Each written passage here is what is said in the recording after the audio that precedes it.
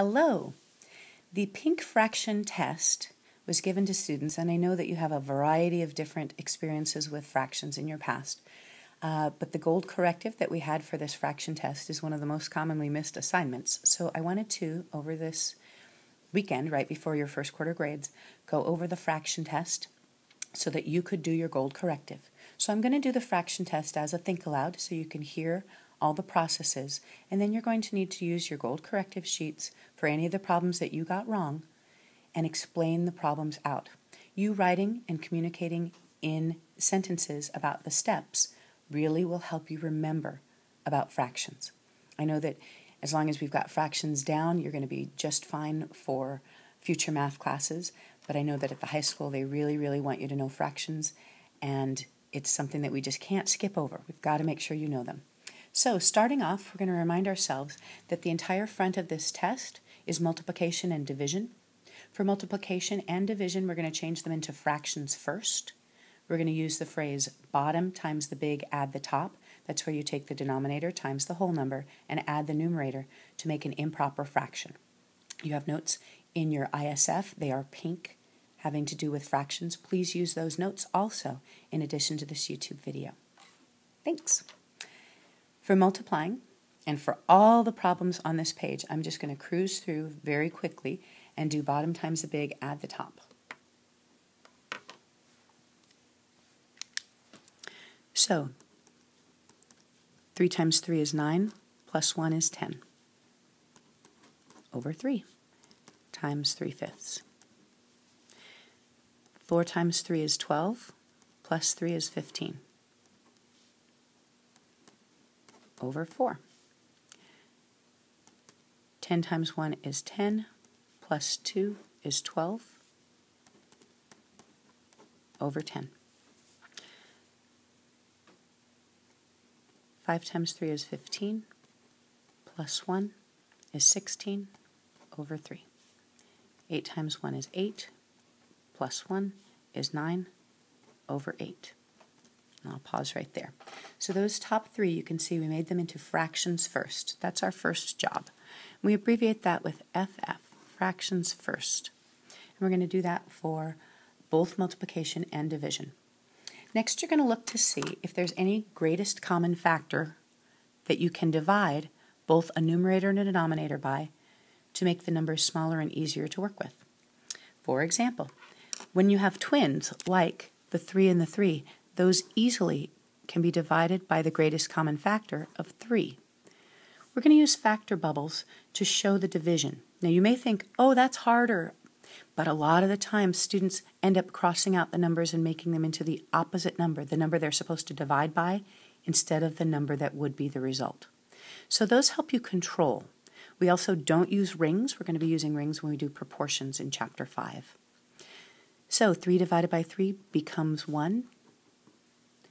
Now we see that the 10 and the 5 can both be factored also by the greatest common factor of 5. So we're going to divide those both by 5. 10 divided by 5 becomes a 2. Again, some children would have changed it into a 5 by accident because they didn't put this divided by bubble. So to avoid that, we just show the control, and eventually you'll get to drop these off just like you dropped off training wheels on a bicycle. You won't need them for forever, but while you're cementing this fraction skill set, you want to use these as a guide. So 10 divided by 5 is 2, 5 divided by 5 is 1. Now you're going to take your new numerators, 2 times 1, and multiply straight across the top, and your new denominators, 1 times 1, multiply straight across the bottom, and you get 2 divided by 1. But that is not, according to the rules, simplified. So to simplify the answers, you need to say that 2 divided by 1 is the whole number 2. And that's it. Down on number 2, we've already made them into fractions first. So we're looking for factor bubble opportunities. 10 and 15 can both be divided by 5. It doesn't have to be one of the numbers. It's just the greatest common factor, the number that evenly goes into both of those numbers. So 10 divided by 5 becomes a 2. 15 divided by 5 becomes a 3. 4 and 12 can both be divided by a greatest common factor of 4. It's nice when one goes into the other because then you know that this one's going to turn into a 1, and 1s are the easiest numbers to work with. 12 divided by 4 is 3. Now it's time to multiply straight across the top and straight across the bottom with your new numbers. 3 times 3 is 9. 1 times 2 is 2. This is an improper fraction, so we're going to divide it. We've used the phrase in and out. Thinking of the burger place as a reminder. In is the top number, and out is the denominator, the bottom number. But another way you could think about it, if that gets you confused, is top number goes under. Top number goes under. Kind of rhymes. 2 goes into 9 4 times. 4 times 2 is 8. Subtract, you get 1 remaining. That becomes your new numerator. And the denominator is the same number that was the divisor. So it's 4 1/2. Your final answer equals 4 1/2. Okay, number 3. We've changed them into fractions first, so we're looking for factor bubble opportunities.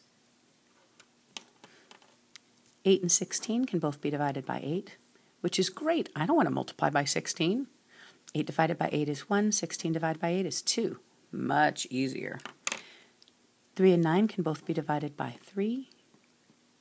I made this test so you could factor all over the place. 3 divided by 3 is 1. 9 divided by 3 is 3. Now you're multiplying again with your new numerator. Your new numerators, 2 times 3 is 6. 1 times 1 is 1. 6 over 1 equals 6. Okay. Number 4 and 5 have a simple way to change these into fractions first. They're whole numbers. So with a whole number, you're just going to put it over 1. That was it. 7 is equal to 7 divided by 1. Now again, you're looking to see if there are any things you can factor, and I can see that the 7 and the 49 can both be divided by 7. You may say, well, the 14 can be divided by 7 also, but remember, like in class, we said that it was like an outfit. You have to have a top and a bottom. You don't want to have 2 tops. That wouldn't be okay, because really, we're taking the 2 numbers on the top and the bottom, I'll use the 3's, and we're making a fraction, 3 over 3. 3 over 3 equals 1. Sorry. Anytime you divide by or multiply by anything that equals to 1, you're using the identity property, and it doesn't change the identity of the number. It doesn't change what it really equals. Okay, so 7 divided by 7 becomes a 1. 49 divided by 7 becomes a 7. Now, this 14 and this 7 can be divided. You may think, don't they have to be across from each other? No, they do not. Any top with any bottom, just like an outfit.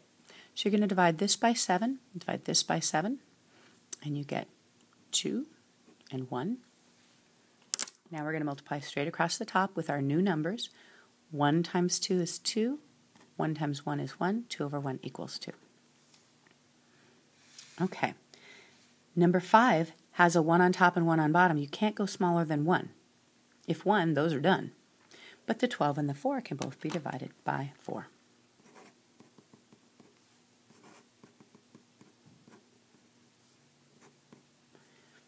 So your answer is 3 times 1 is 3 over 1, which equals 3. Okay.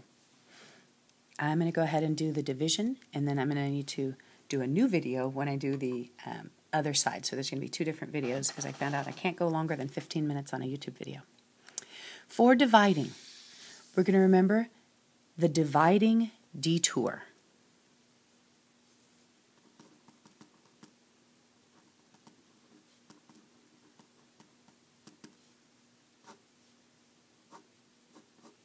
The dividing detour is keep, change, flip. Keep, change, flip. But before we do anything, we have to change them into fractions first. This number is not a fraction, it's a mixed number. This number is fine, and I'm going to write a little bit smaller because we're going to need a little bit more space when we do the next step. Still divided by, and then I do bottom times the big, add the top to get 5 over 4. That was the fraction first step. Now it's time to use keep, change, flip. So we're going to keep the 5/8, change the operation to multiplication, and flip the second number. So this is where instead of dividing fractions, we multiply by the reciprocal. That's the flip of this second number. But it's easier for me to remember, keep the first term, change the sign from division to multiplication, and flip the second term only. Keep, change, flip. Keep, change, flip. And so that's what I think of. We've got twins, so those obviously can divide both by 5. As a matter of fact, I think that you guys know by now, if you have twins, they're going to turn into ones, so we don't need to do the factor bubbles there anymore. 8 and 4 can both be divided by 4. This becomes a 1, this becomes a 2, and we multiply straight across the top, straight across the bottom with our new numbers. 1 times 1 is 1, 2 times 1 is 2, 1/2 is done. Number 7 is already fractions first. Yay! So we're going to just go ahead and do keep, change, flip. 7/10. Keep, change, flip. Change the sign from division to multiplication and flip the second term. 20/1. 10 and 20 can both be divided by 10.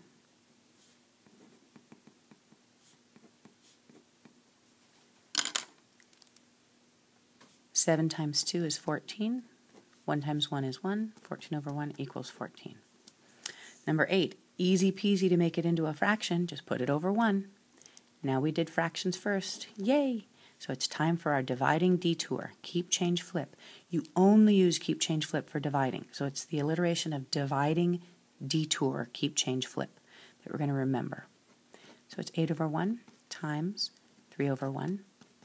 There's nothing to factor there. 8 times 3 is 24. Over 1 equals 24. Done.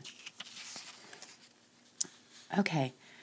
9 and 10, they both have things that we need to convert to fractions first. So I'm going to do both of those steps at the same time. This is 22/5, still divided by. This is 11/10. Down here, this is 12/1. Still divided by, this is 9/4. Okay, so we did fractions first, and now it's time for keep, change, flip. Keep the first term, 22/5. Change to multiplication, flip the second term. Oh, nice. We've got a lot of great things we can factor here. So the 11 and the 22 can both be divided by 11. This becomes a 1. This becomes a 2. And the 5 and the 10 can both be divided by 5. This becomes a 1.